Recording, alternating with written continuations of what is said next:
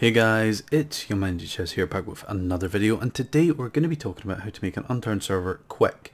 Now this video is mainly for people who have done this before and need a refresher. If you're completely new to this, I recommend watching my more in-depth video linked in the description or top right. So let's just hop right in. What you want to do is go to your Unturned on Steam, right click it, hit Properties, Local Files and Browse Local Files. This will take you to here. You're looking for unturned.exe. If you can't find it, go to View and hit File Name Extensions. That'll let you see the .exe so you know you're working on the right one. Then you want to right click on it and you want to hit Create Shortcut, and this will create this. I'm just going to rename it to Server.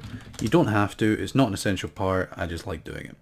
Then you want to go to Properties, and at the end of the target you want to put a space, dash, no graphics, space dash match mode, and then space plus secure server, and then a slash, and now we're going to use the name of our server.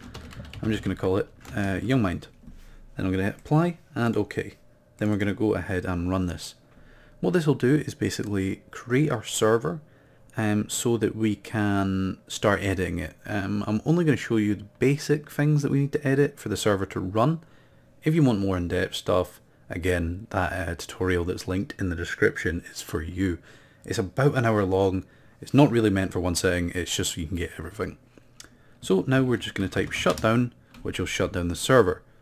Then we're going to go to servers, YoungMind, server, and then commands.dat, and we're going to edit it. You don't need Notepad++ for this, you can just do it in normal Notepad.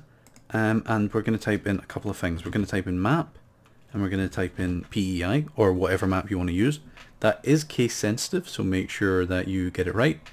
And then port, we're going to type in 20175, and then name. This is the name of your server. I'm just going to call it YoungMind again. Then we're going to save this, go back to the beginning, and run the server.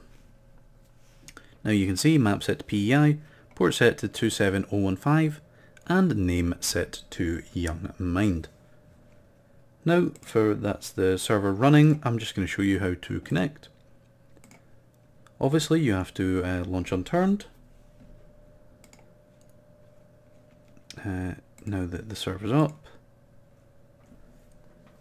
Now the slowest part of this is actually launching Unturned for me. I don't know, this game has been taking a while to launch for me recently. I don't know if it's happening for anyone else. Let me know in the comments if anyone else is taking a while to load Unturned. Because I'm on pretty decent hardware, and even still it takes a while to get this game up and running. So now that we're in, we're going to hit play, go to connect, and then we want to type in IP, you want to type localhost, and port you want to type in 27015. Then we'll connect and we see YoungMind on PEI. And we're going to go ahead and join that. And then if we look at the server, if we let it refresh, you can see that name YoungMind, character A apparently, and we're in the game here.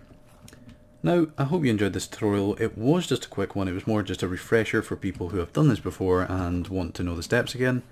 If you want to know how to let friends join the game, how to add mods, how to add rocket mod, how to add custom maps, custom weapons, all this insane stuff, I really do recommend the video in the description.